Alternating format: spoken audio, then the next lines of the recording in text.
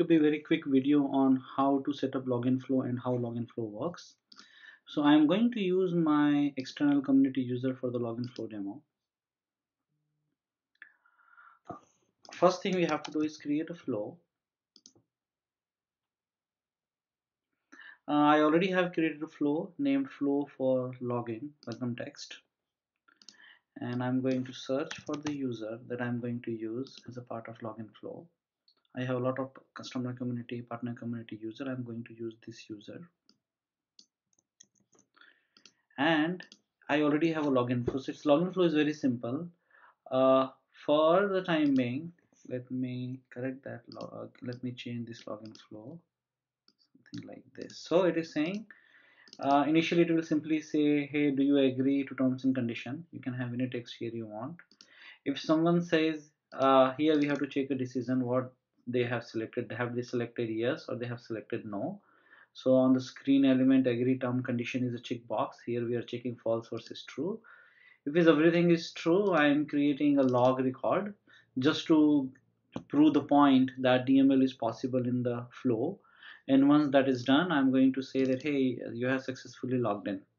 So this is the flow we are going to use. And let's say someone has selected no, they don't agree. We will keep sending to the screen until they log in. That means they would never be able to log into the Salesforce until unless they click on that agree terms and condition. Uh, so let me save that as a new version, and that's fine, and I will activate it. So this is activated. I am going to use let me duplicate this tab. I have multiple community here. Let me use one of the community here to test the demo. So I'm going to use category 1 biking community, and this is the community that we have, and the user that I'm going to use is this user number 15. And let's log in here, log in, and let me provide username and password. Now if you see login flow kicked in, and how that's gonna work is once you create a flow here, next thing that we have to do is we have to create a login flow.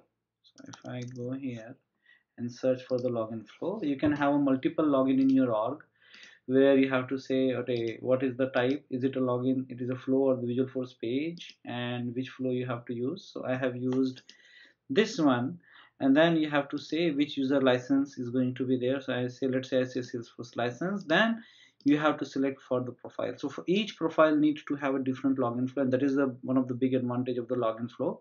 We can control at the profile level.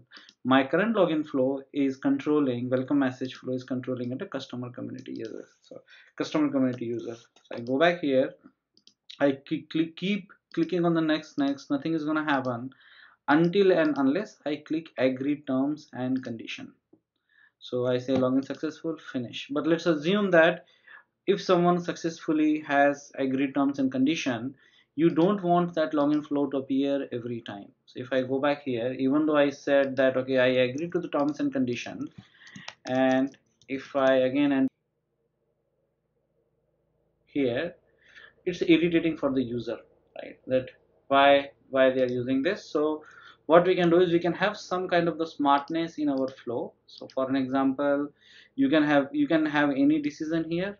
I am using very simple decision saying that is the current user is the this username, and I have created a formula field basically here saying that what is the current user context. You can have any formula you want, or you can do some SQL here, but the point is you can make a decision here, and you are saying that if the answer is no, if the user is not this user, then only show the login flow, otherwise don't show login flow at all. So let me save it and activate it again.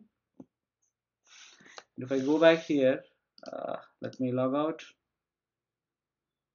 I will log in again, and I will say, hey, login.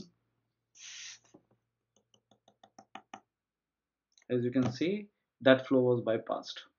So hope this video is useful for you. Thanks for watching.